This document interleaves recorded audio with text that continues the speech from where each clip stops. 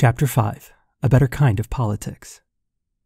The development of a global community of fraternity based on the practice of social friendship on the part of peoples and nations calls for a better kind of politics, one truly at the service of the common good. Sadly, politics today often takes forms that hinder progress toward a different world. Forms of populism and liberalism. Lack of concern for the vulnerable can hide behind a populism that exploits them demagogically for its own purposes, or a liberalism that serves the economic interests of the powerful. In both cases, it becomes difficult to envisage an open world that makes room for everyone, including the most vulnerable, and shows respect for different cultures. Popular versus populist. In recent years, the words populism and populist have invaded the communications media and everyday conversation. As a result, they have lost whatever value they might have had, and have become another source of polarization in an already divided society. Efforts are made to classify entire peoples, groups, societies, and governments as populist or not. Nowadays, it has become impossible for some people to express a view on any subject without being categorized one way or the other, either to be unfairly discredited or to be praised to the skies. The attempt to see populism as a key for interpreting social reality is problematic in another way. It disregards the legitimate meaning of the word people. Any effort to remove this concept from common parlance could lead to the elimination of the very notion of democracy as government by the people. If we wish to maintain that society is more than a mere aggregate of individuals, the term people proves necessary.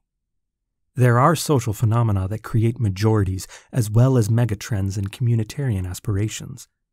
Men and women are capable of coming up with shared goals that transcend their differences and can thus engage in a common endeavor. Then, too, it is extremely difficult to carry out a long-term project unless it becomes a collective aspiration. All these factors lie behind our use of the words popular and people. Unless they are taken into account, together with the sound critique of demagoguery, a fundamental aspect of social reality would be overlooked. Here there can be a misunderstanding. People is not a logical category, nor is it a mystical category, if by that we mean that everything the people does is good, or that the people is an angelic reality. Rather, it is a mystical category. When you have to explain what you mean by people, you use logical categories for the sake of explanation, and necessarily so. Yet in that way, you cannot explain what it means to belong to a people. The word people has a deeper meaning that cannot be set forth in purely logical terms. To be part of a people is to be part of a shared identity, arising from social and cultural bonds. And that is not something automatic, but rather a slow, difficult process of advancing towards a common project. Popular leaders, those capable of interpreting the feelings and cultural dynamics of a people and significant trends in society, do exist. The service they provide for their efforts to unite and lead can become the basis of an enduring vision of transformation and growth that would also include making room for others in the pursuit of the common good. But this can degenerate into an unhealthy populism when individuals are able to exploit politically a people's culture under whatever ideological banner for their own personal advantage or continuing grip on power. Or when at other times they seek popularity by appealing to the basest and most selfish inclinations of certain sectors of the population. This becomes all the more serious when, whether in cruder or more subtle forms, it leads to the usurpation of institutions and laws. Closed populist groups distort the word people, since they are not talking about a true people. The concept of people is in fact open-ended. A living and dynamic people, a people with a future, is one constantly open to a new synthesis through its ability to welcome differences. In this way, it does not deny its proper identity, but is open to being mobilized, challenged, broadened, and enriched by others, and thus to further growth and development. Another sign of the decline of popular leadership is concern for short-term advantage. One meets popular demands for the sake of gaining votes or support, but without advancing in an arduous or constant effort to generate the resources people need to develop and earn a living by their own efforts and creativity. In this regard, I have made it clear that I have no intention of proposing an irresponsible populism. Eliminating inequality requires an economic growth that can help to tap each region's potential and thus guarantee a sustainable equality. At the same time, it follows that welfare projects which meet certain urgent needs should be considered merely temporary responses. The biggest issue is employment. The truly popular thing, since it promotes the good of the people, is to provide everyone with the opportunity to nurture the seeds that God has implanted in each of us, our talents, our initiative, and our innate resources. This is the finest help we can give to the poor, the best path to a life of dignity. Hence my insistence that helping the poor financially must always be a provisional solution in the face of pressing needs.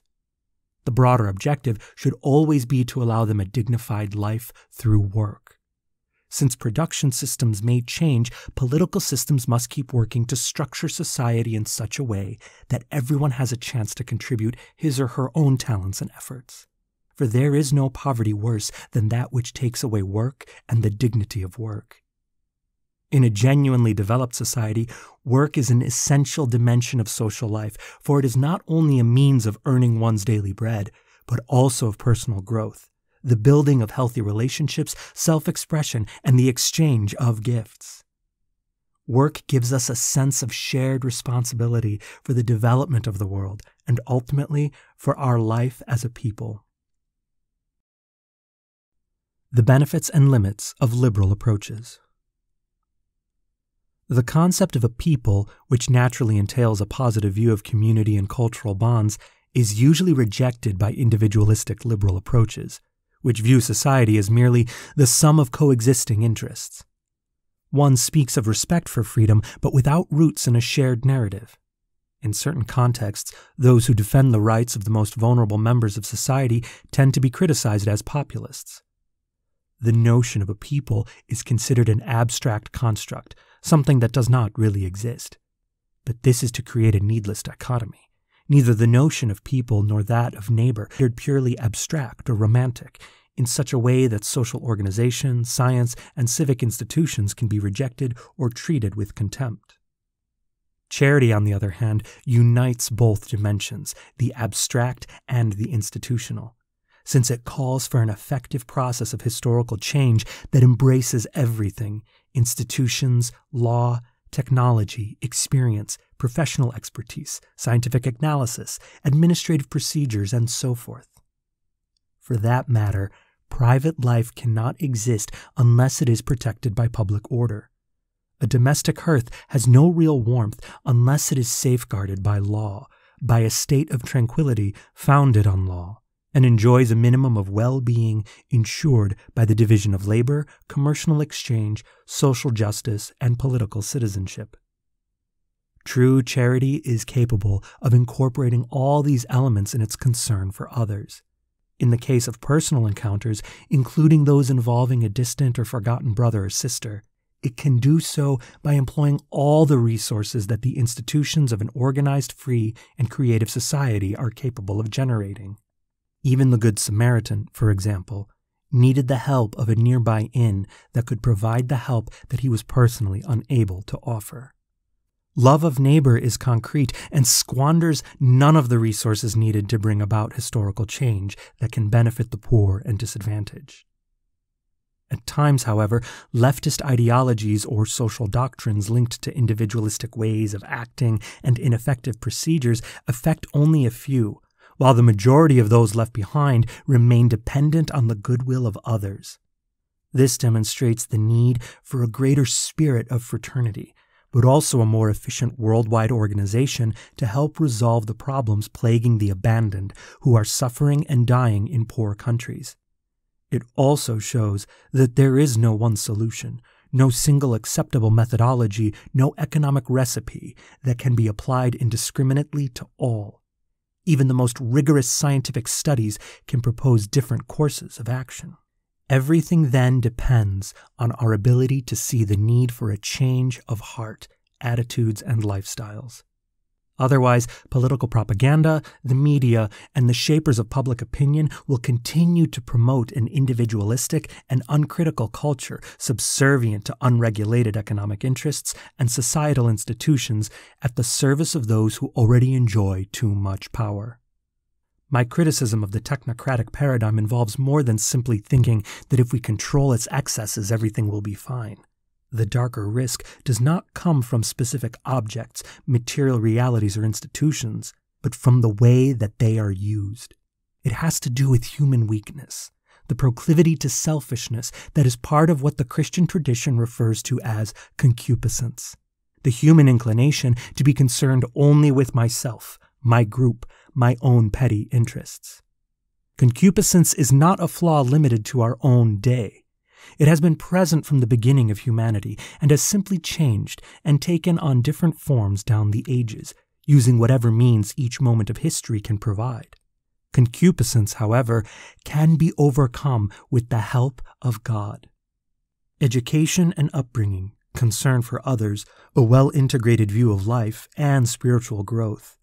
All these are essential for quality human relationships and for enabling society itself to react against injustices, aberrations, and abuses of economic, technological, political, and media power.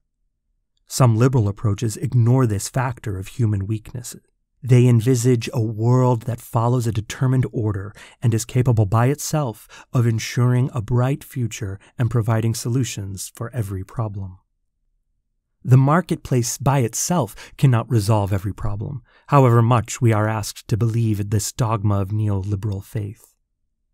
Whatever the challenge, this impoverished and repetitive school of thought always offers the same recipes.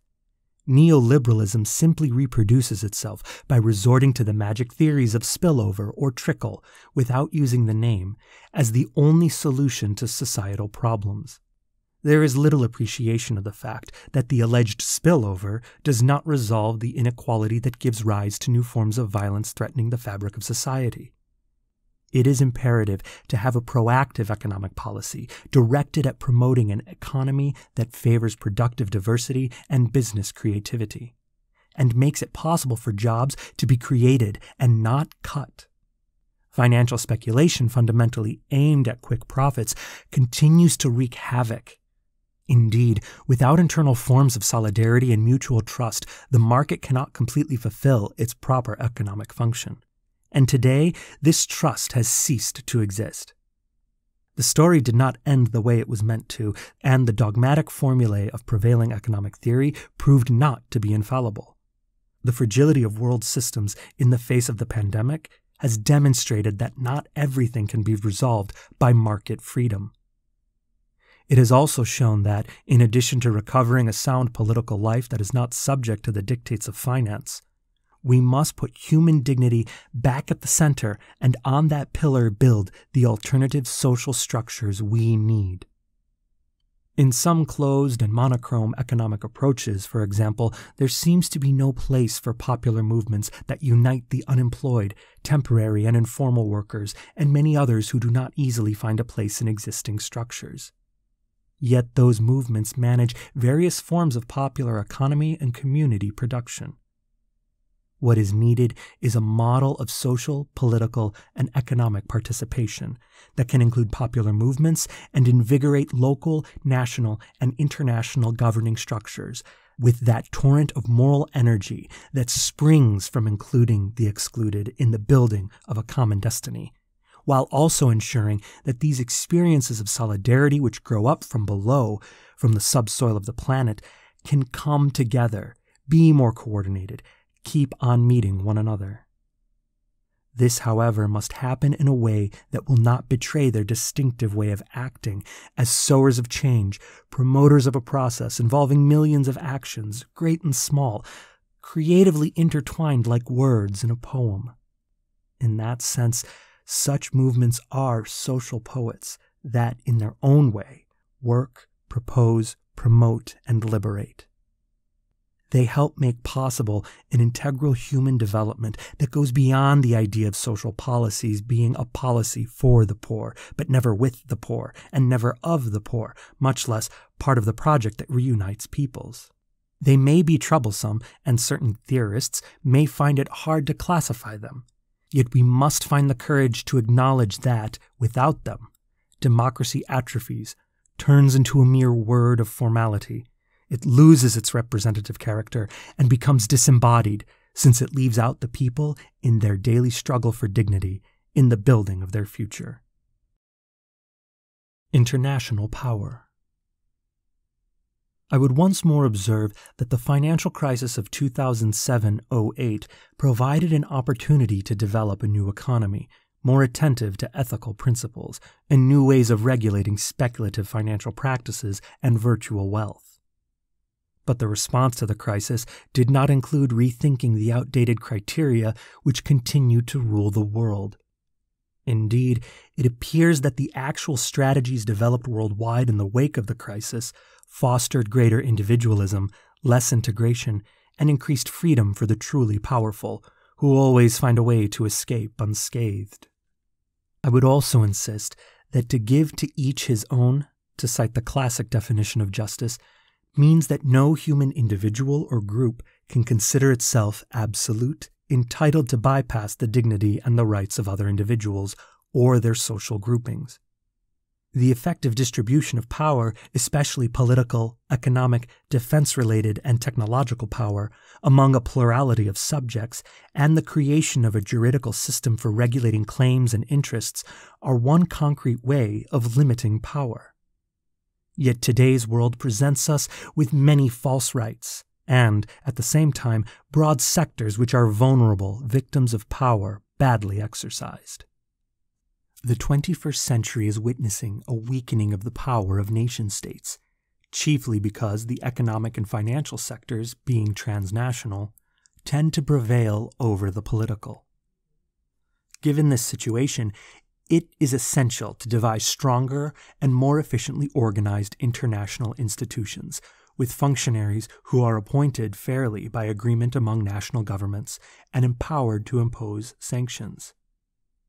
When we talk about the possibility of some form of world authority regulated by law, we need not necessarily think of a personal authority. Still, such an authority ought at least to promote more effective world organizations, equipped with the power to provide for the global common good, the elimination of hunger and poverty, and the sure defense of fundamental human rights. In this regard, I would also note the need for a reform to the United Nations organization, and likewise of economic institutions and international finance, so that the concept of the family of nations can acquire real teeth. Needless to say, this calls for clear legal limits to avoid power being co-opted by a few countries and to prevent cultural impositions or a restriction of the basic freedoms of weaker nations on the basis of ideological differences. For the international community is a juridical community founded on the sovereignty of each member state, without bonds of subordination that deny or limits its independence. At the same time, the work of the United Nations, according to the principles set forth in the preamble and the first articles of its founding charter, can be seen as the development and promotion of the rule of law, based on the realization that justice is an essential condition for achieving the ideal of universal fraternity.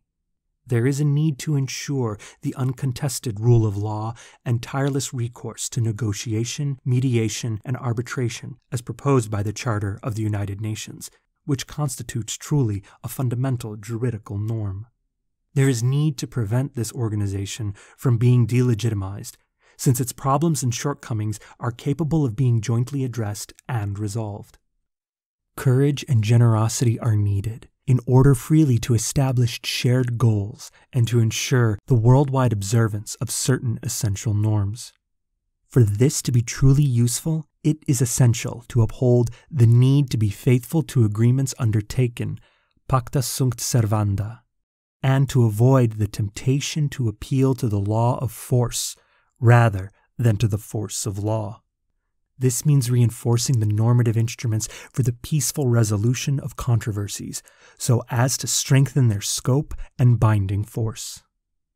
Among these normative instruments, preference should be given to multilateral agreements between states, because more than bilateral agreements, they guarantee the promotion of a truly universal common good and the protection of weaker states.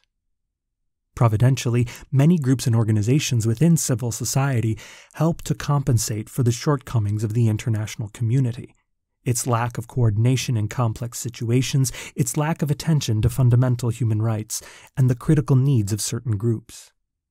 Here, we can see a concrete application of the principle of subsidiarity, which justifies the participation and activity of communities and organizations on lower levels as a means of integrating and complementing the activity of the state. These groups and organizations often carry out commendable efforts in the service of the common good, and their members at times show true heroism, revealing something of the grandeur of which our humanity is still capable. Social and political charity. For many people today, politics is a distasteful word, often due to the mistakes, corruption, and inefficiency of some politicians. There are also attempts to discredit politics, to replace it with economics, or to twist it into one ideology or another. Yet can our world function without politics? Can there be an effective process of growth towards universal fraternity and social peace without a sound political life? The politics we need. Here I would once more observe that politics must not be subject to the economy, nor should the economy be subject to the dictates of an efficiency-driven paradigm of technocracy. Although misuse of power, corruption, disregard for law, and inefficiency must clearly be rejected, economics without politics cannot be justified, since this would make it impossible to favor other ways of handling the various aspects of the present crisis. Instead, what is needed is a politics which is far-sighted and capable of new, integral, and interdisciplinary approach to handling the different aspects of the crisis. In other words, a healthy politics, capable of reforming and coordinating institutions, promoting the best practices, and overcoming undue pressure and bureaucratic inertia. We cannot expect economics to do this, nor can we allow economics to take over the real power of the state. In the face of many petty forms of politics focused on immediate interests, I would repeat that true statescraft is manifest when, in difficult times, we uphold high principles and think of the long-term common good. Political powers do not find it easy to assume this duty in the work of nation-building, much less in forging a common project for the human family, now and in the future. Thinking of those who will come after us does not serve electoral purposes, yet it is what authentic justice demands. As the bishops of Portugal have taught, the earth is lent to each generation, to be handed on to the generation that follows. Global society is suffering from grave structural deficiencies that cannot be resolved by piecemeal solutions or quick fixes. Much needs to change through fundamental reform and major renewal. Only a healthy politics, involving the most diverse sectors and skills, is capable of overseeing this process. An economy that is an integral part of a political, social, cultural, and popular program directed to the common good could pave the way for different possibilities which do not involve stifling human creativity and its ideals of progress, but rather directing that energy along new channels. Political love. Recognizing that all people are our brothers and sisters, and seeking forms of social friendship that include everyone, is not merely utopian. It demands a decisive commitment to devising effective means to this end. Any effort along these lines becomes a noble exercise of charity. For whereas individuals can help others in need, when they join together in initiating social processes of fraternity and justice for all, they enter the field of charity at its most vast, namely political charity. This entails working for a social and political order whose soul is social charity. Once more, I appeal for a renewed appreciation of politics as a lofty vocation and one of the highest forms of charity, inasmuch as it seeks the common good. Every commitment inspired by the Church's social doctrine is derived from charity, which, according to the teachings of Jesus, is the synthesis of the entire law. This means acknowledging that love, overflowing with small gestures of mutual care, is also civic and political, and it makes itself felt in every action that seeks to build a better world. For this reason, charity finds expression not only in close and intimate relationships, but also in macro relationships, social, economic, political. This political charity is born of the social awareness that transcends every individualistic mindset. Social charity makes us love the common good. It makes us effectively seek the good of all people, considered not only as individuals or private persons, but also in the social dimension that unites them. Each of us is fully a person when we are part of a people. At the same time, there are no peoples without respect for the individuality of each person. People and person are correlative terms. Nonetheless, there are attempts nowadays to reduce persons to isolated individuals, easily manipulated by powers pursuing spurious interests. Good politics will seek ways of building communities at every level of social life in order to recalibrate and reorient globalization and thus avoid its disruptive effects. Effective love.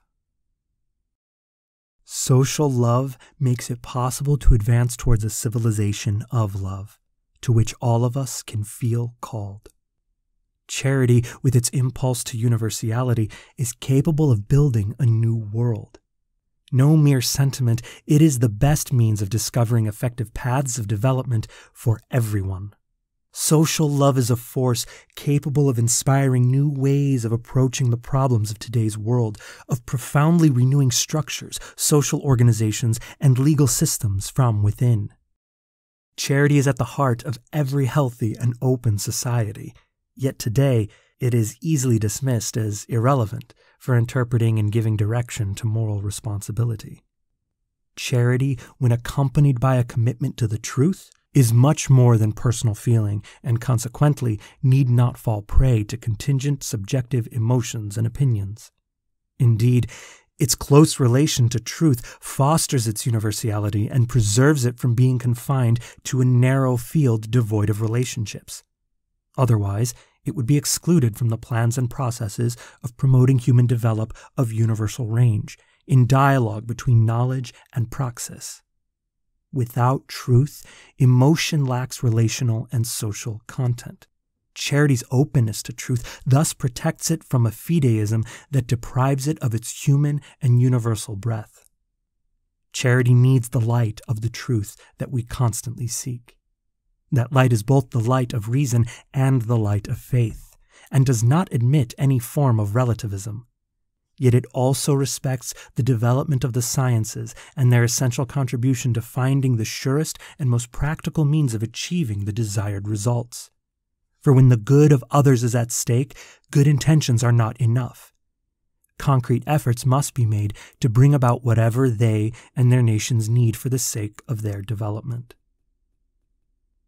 The exercise of political love. There is a kind of love that is elicited. Its acts proceed directly from the virtue of charity and are directed to individuals and peoples. There is also a commanded love, expressed in those acts of charity that spur people to create more sound institutions, more just regulations, more supportive structures. It follows that it is an equally indispensable act of love to strive to organize and structure society so that one's neighbor will not find himself in poverty. It is an act of charity to assist someone suffering, but it is also an act of charity, even if we do not know that person, to work to change the social conditions that caused his or her suffering. If someone helps an elderly person across a river, that is a fine act of charity. The politician, on the other hand, builds a bridge, and that too is an act of charity. While one person can help another by providing something to eat, the politician creates a job for that other person, and thus practices a lofty form of charity that ennobles his or her political activity. Sacrifices born of love. This charity, which is the spiritual heart of politics, is always a preferential love shown to those in greatest need. It undergirds everything we do on their behalf. Only a gaze transformed by charity can enable the dignity of others to be recognized, and as a consequence, the poor to be acknowledged and valued in their dignity, respected in their identity and culture, and thus truly integrated into society. That gaze is at the heart of the authentic spirit of politics. It sees paths open up that are different from those of a soulless pragmatism. It makes us realize that the scandal of poverty cannot be addressed by promoting strategies of containment that only tranquilize the poor and render them tame and inoffensive. How sad it is when we find, behind allegedly altruistic works, the other being reduced to passivity. What are needed are new pathways of self-expression and participation in society. Education serves these by making it possible for each human being to shape his or her own future. Here, too, we see the importance of the principle of subsidiarity, which is inseparable from the principle of solidarity. These considerations help us recognize the urgent need to combat all that threatens or violates fundamental human rights. Politicians are called to tend to the needs of individuals and peoples. To tend to those in need takes strength and tenderness, effort and generosity in the midst of a functionalistic and privatized mindset that inexorably leads to a throwaway culture. It involves taking responsibility for the present with its situations of utter marginalization and anguish, and being capable of bestowing dignity upon it. It will likewise inspire intense efforts to ensure that everything be done to protect the status and dignity of the human person. Politicians are doers, builders with ambitious goals, possessed of a broad, realistic, and pragmatic gaze that looks beyond their own borders. Their biggest concern should not be about a drop in the polls, but about finding effective solutions to the phenomenon of social and economic exclusion with its baneful consequences. Human trafficking, the marketing of human organs and tissues, the sexual exploitation of boys and girls, slave labor, including prostitution, the drug and weapons trade, terrorism, and international organized crime. Such is the magnitude of these situations and their toll in innocent lives, that we must avoid every temptation to fall into a declarationist nominalism that would assuage our consciences. We need to ensure that our institutions are truly effective in the struggle against all these scourges. This includes taking intelligent advantage of the immense resources offered by technological development. We are still far from a globalization of the most basic of human rights. That is why world politics needs to make the effective elimination of hunger one of its foremost and imperative goals. Indeed, when financial speculation manipulates the price of food, treating it as just another commodity, millions of people suffer and die from hunger.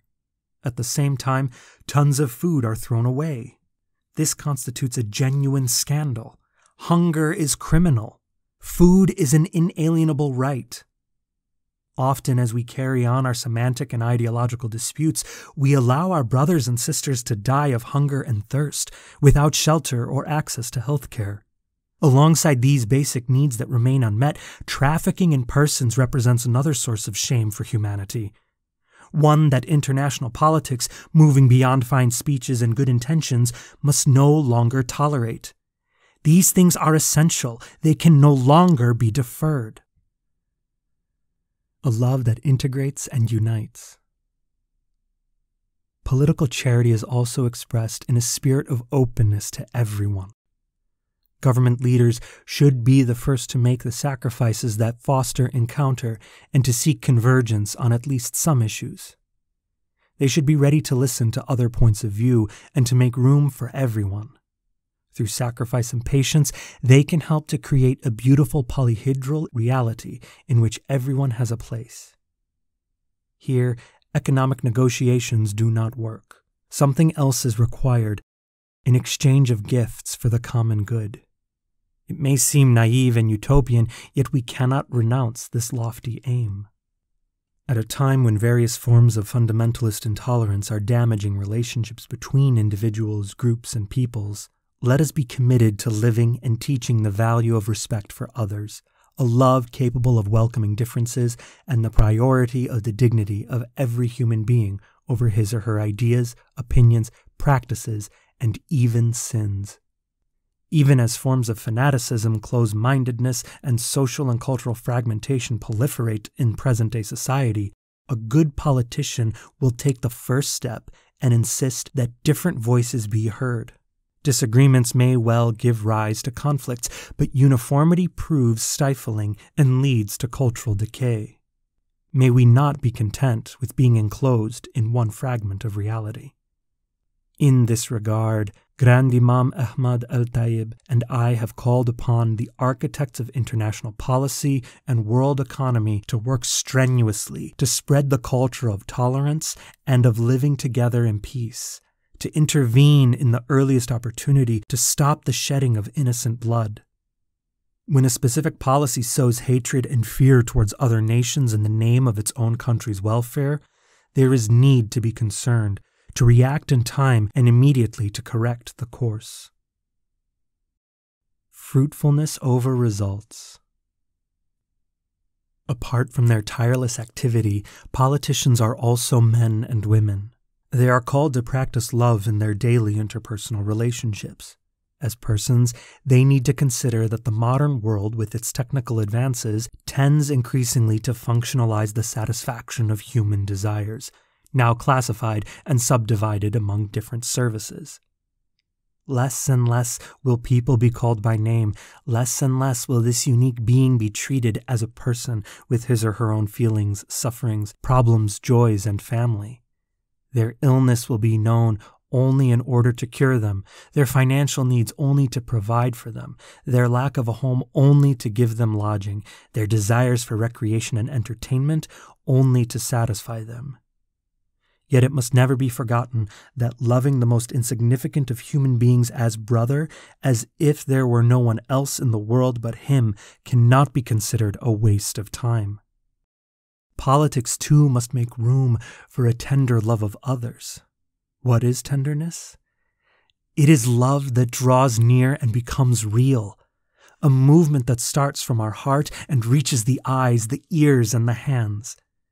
Tenderness is the path of choice for the strongest, most courageous men and women.